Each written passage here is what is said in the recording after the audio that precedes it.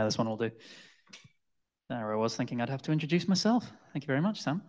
And yeah, also, thank you very much, Sam, for bringing OWASP back to Thought Machine. So we hosted 2 of these last year, one in September, one in December, which were much less well attended than this one. Good to see you all. Yeah, we enjoyed doing that, and we're happy to do it again. And hopefully everything goes well this evening, and we'll keep doing this for the foreseeable future. And yes, also congratulations on your election to the global board. Thank you. Right. Oh yeah. You all will have noticed, based on the banner of the event, and also from the thing that Sam just used to introduce me, the photo I have as my current LinkedIn profile, it was taken in 2019. It is old. I look like a child in it. Please, someone take a decent photo of me this evening. Right. Without further ado, yeah, this is me. I was going to talk about who I am, but it doesn't seem necessary now. So, a word about the company that I currently work for, Thought Machine. We do core banking in the cloud. We are a cloud-native organization. We run essentially a big old database on massive Kubernetes clusters that serves as a bank as a service. And I work within the threat operations team within Thought Machine. We run a detection and response operation that is responsible for our corporate assets, our CI/CD, cloud infra, of course, but most notably and most fun, real money transactions moving over our workloads in Kubernetes in our banking operations for our SaaS clients. The kinds of log sources we deal with are listed there. We have all of our Macs, all of our Kubernetes API events, all of our cloud API events, and many, many more that I will try not to divulge on a call that is recorded. Yeah, that'll do for that. So let's do a little scoping for the talk that I'm about to give, because you can do something arbitrarily massive when you're talking about something like detection and response. So our motivation is the same as any team running a detection and response operation. We want to maximize true positives and minimize the false positives and false negatives when it comes to the detection and the response aspect. So if you're a SOC analyst or you've ever been one, then these will be familiar to you. Seeing fewer of these is probably what you would consider to be a strong metric of success. Yeah, we're not here to talk about those.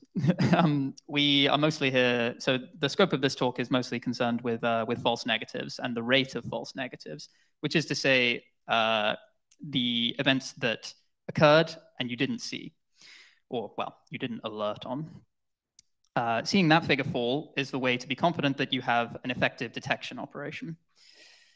So there are 2 major angles you could approach this objective from. One is coverage, so making sure you have lots of detections. And the other is making sure that the detections that you do have work, i.e. reliability engineering.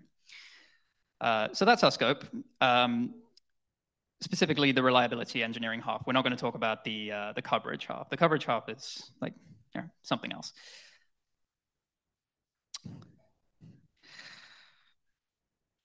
So to those who've ever had the fun task of architecting a detection architecture, you'll recognize this for what it is, which is the full journey of all the way from an event occurring, whatever it may have been, to an alert being generated. The point of putting it on a slide in this fashion is to illustrate how long it is. And like this, yeah. And only one step on this needs to fail in order for a suspicious event to not generate an alert. And to make matters worse, this is, again, for anyone who has ever architected a large and scaled logging architecture, you'll know that this is a simplification, a gross simplification. For instance, that log parsing step there with Vector or Filebeat or Logstash or whatever your choice log parsing, log shipping tool is. I mean, to suggest that that happens only once is wishful in the extreme. many of these steps are probably repeated and interlinked. So reliability engineering for this is quite difficult. So we write tests, but do you feel confident that you could test every single item on there? You would want to, you would aim to, but do you feel confident that you have? When a pipeline gets this long, it warrants end-to-end testing, which is the motivation of the talk I'm giving.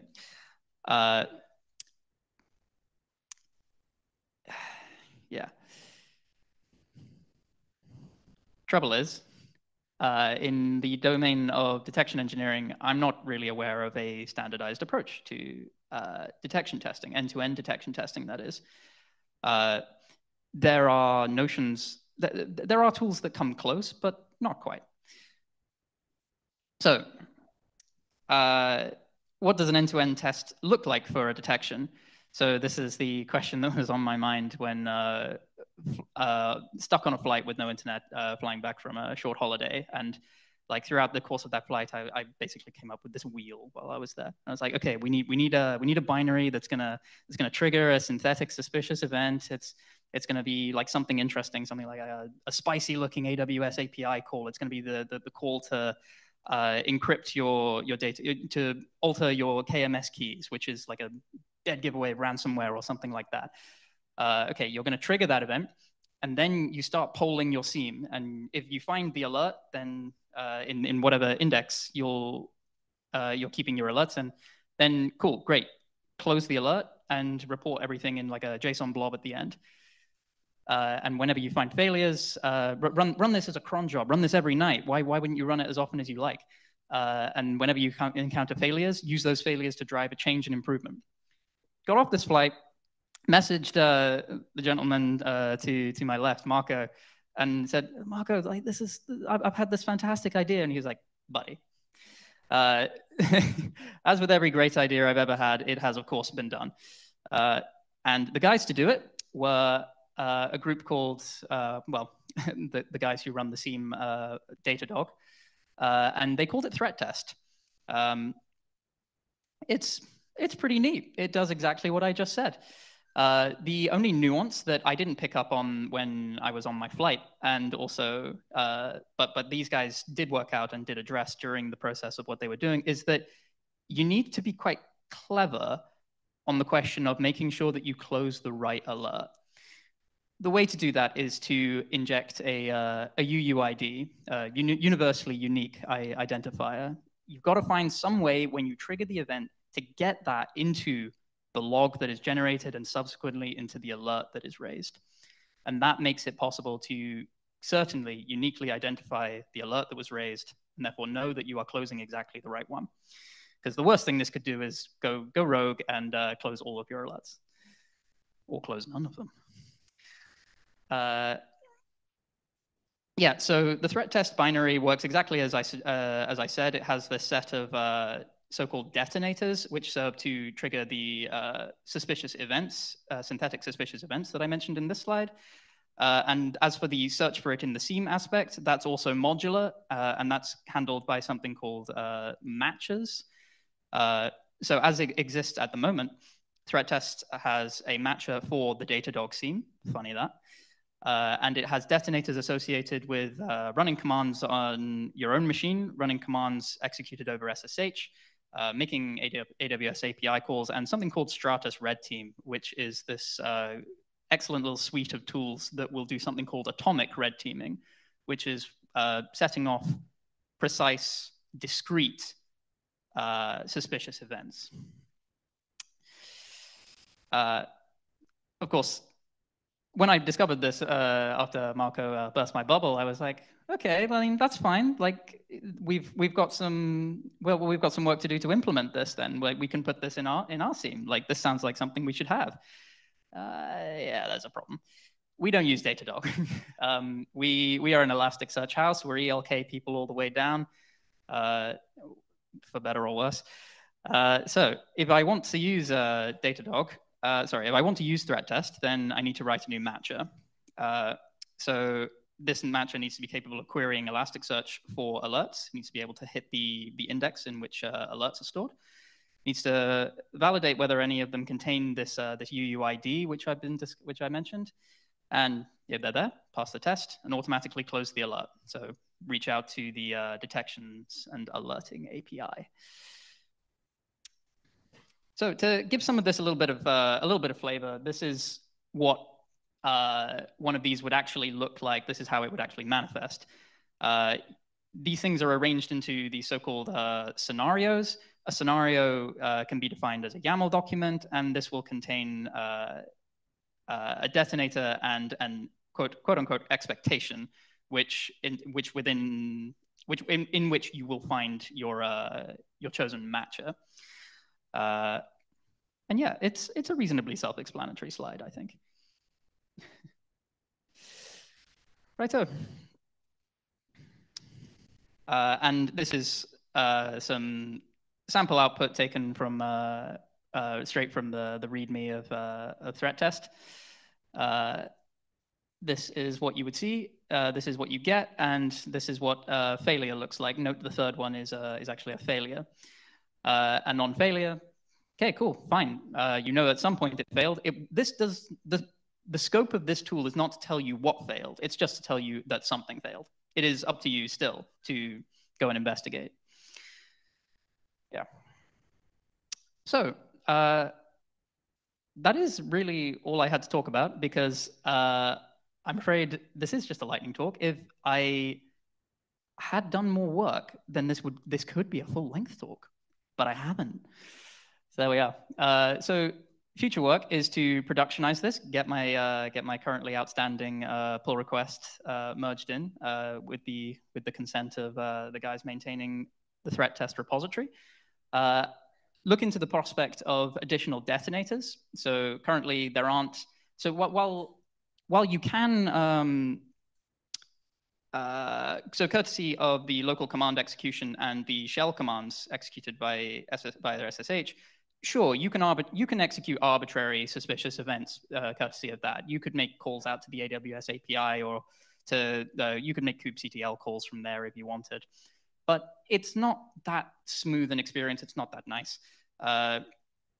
So it would be very nice if we had some Kubernetes detonations built into it, because Kubernetes is very much what we do. The HTTP request bit there concerns, again, better integrations for making arbitrary HTTP requests to web server endpoints, simply because this is how quite a few services around our organization may well be exposed. And that is potentially the kind of suspicious event we'd like to be able to generate. The other aspect is, though we're not going to drive this, we would also love to see, much as the guys at Datadog were open to seeing new matches introduced, we would also love to see more organizations introducing new matches. The obvious candidates being Splunk, Sumo Logic, and someone I know mentioned Greylog. So that's how that got into there. And just to make it a little bit more user-friendly, the current repository has got a bit of a steep learning curve associated with it. It would be good to see some scenario starter packs so you could deploy this fairly swiftly out of the box. And the final item of future work is more of a culture thing for our organization, which is to see an experiment take place where we truly do test-driven development for detection engineering, which is to say we don't start with an idea of a detection or an alert. We start by writing a threat test scenario. We run it, it fails, and then we don't stop. We don't consider our work to be done for that week, or for at least on that detection, until that test is passing. Truly test-driven development. Right, that's all I had. Thank you very much. Are there any questions? Any questions? Yeah, we have one from Prabhu. Thank you. This is very inspirational. Actually, I will go check out Threatest. I have some experience doing these sort of things manually. Like these are kind of known things. Like you test the testers, you evaluate your SOC teams, and so on. The issue usually is like if you go back a few slides to that. Where am I going to? To that curl slide, the previous one. This one? Yeah. Sure. So hackers are not going to execute a curl command. So the way they would do it is they would look for a SSRF vulnerability or an RCE, and they will send a gadget. So it'll be the application that will be making a call to these metadata service and so on. So the traffic will appear as if it's coming from a legitimate microservice or an application.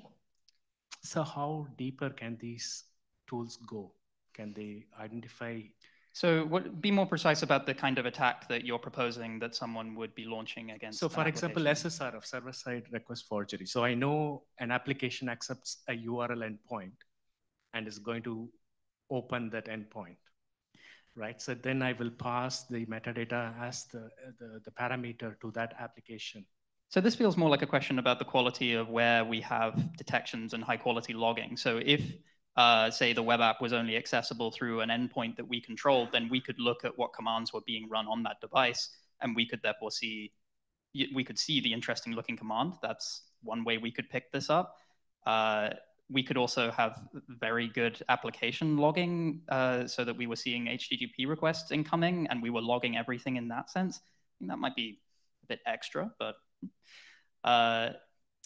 and so in that scenario, then I guess how you might use threat test to sort of better motivate better detection in engineering would be to write a scenario that, precisely as I said with HTTP requests, like sends an interesting looking HTTP request that qualifies as SSRF, or I don't know if that really answers your question. Yeah, I think okay. You're getting there. Thank you.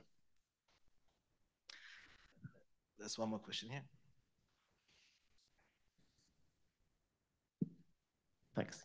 Yeah, I'm curious in practice what kind of scale or volume you run these detonators at. I imagine you might anticipate issues where in this big long chain, your pipeline from the event through to the alert, you may have issues where some small fraction of events are lost due to timing issues or under load or something. Are you doing this once per day, or are you doing like a large stream of these things all the time? Okay, so I'm going to stress the first bullet point there, which is productionize.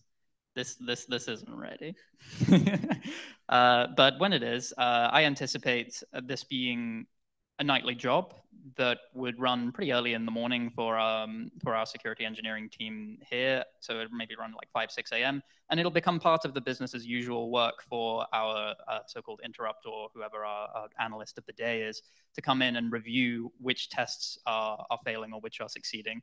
I don't know how large a suite will run, but the issue that you were kind of touching on is that, as I mentioned, this is a long old pipeline, and any interruption or any timeout on any stage could result in failure. Well, okay, if it failed then for the threat test, then it would fail for the real thing as well, which is a problem. So any failure needs to be treated as an issue.